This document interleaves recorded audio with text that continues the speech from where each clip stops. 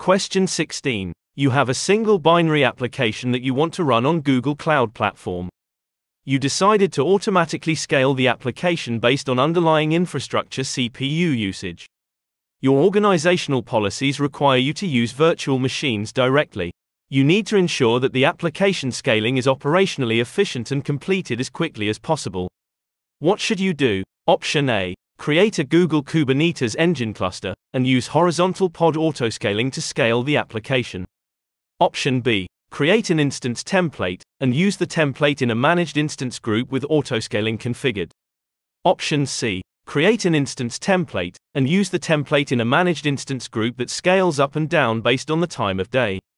Option D. Use a set of third-party tools to build automation around scaling the application up and down, based on Stackdriver CPU usage monitoring.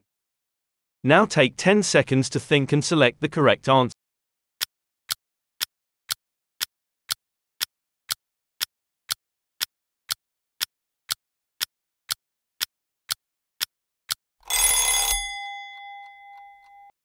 Let's take a simple and logical approach for answering this.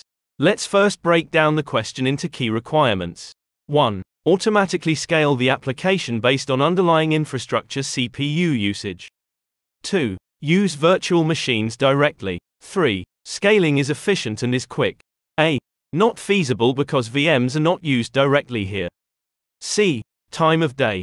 Easy elimination because this does not scale on CPU usage and time of day is mentioned nowhere. D. Third-party tools. Nobody would use GCP if they needed third-party tools to do something as simple as scaling based on CPU usage. All popular cloud providers have native solutions for this, including GCP. Option B. Managed instance groups offer autoscaling capabilities that let you automatically add or delete instances from a managed instance group based on increases or decreases in load, CPU utilization in this case. Autoscaling helps your apps gracefully handle increases in traffic and reduce costs when the need for resources is lower.